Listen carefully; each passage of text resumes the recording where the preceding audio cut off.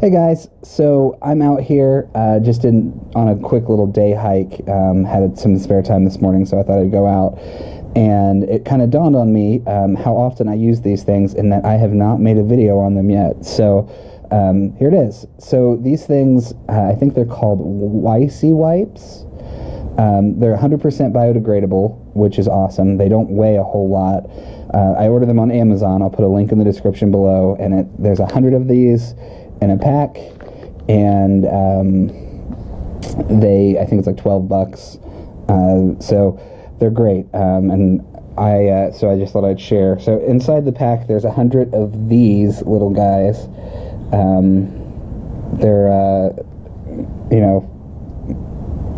I don't know exactly what they're made of, but that's about how thick they are, and how wide they are.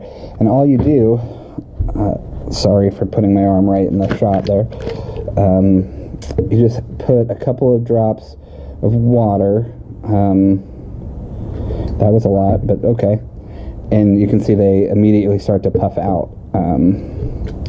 Give it a little more.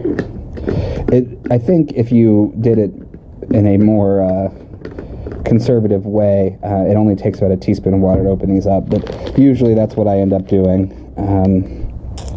It's just I dump the water out on them. Here is what they are. They expand out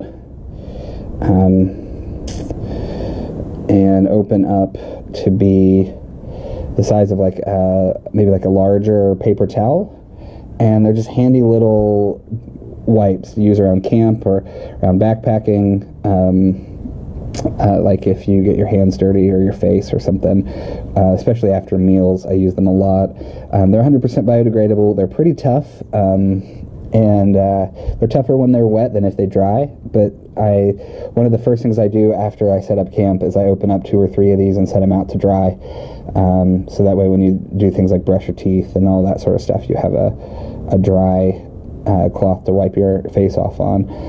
I don't generally like to leave them. I'm a leave no trace kind of backpacker, but they are biodegradable, so I think that you could if you were so inclined to.